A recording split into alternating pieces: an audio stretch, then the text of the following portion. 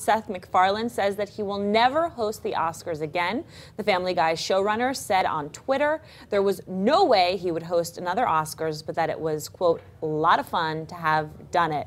All right, Kia, he said this from the start, didn't he? Yeah, he said this before. He has Family Guy and American Dad, two shows that he's very involved in. Obviously, he's the showrunner. He didn't get a break during those shows to prepare the Oscars. He said he was working 150 hours a week. He was pretty much blatantly complaining in interviews before the show, saying he's too tired, he would never do it again, he's not really enjoying it.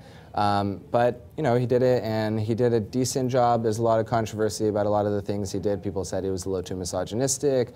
You don't love a good song about boobs? Yeah, the boobs song is one thing.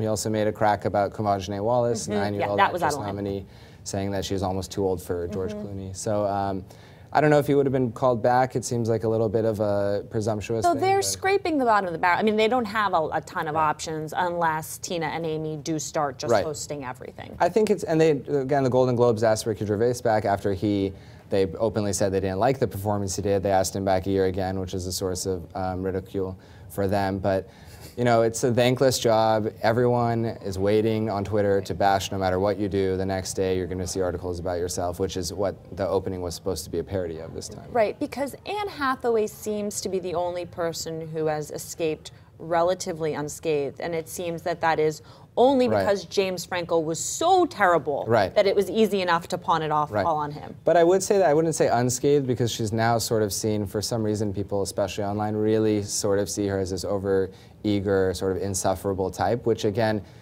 James Franco, or she said, anyone standing next to James Franco is going to look, I'm sorry, he said, anyone standing next to Anne Hathaway is going to look really like down and sort of stoned.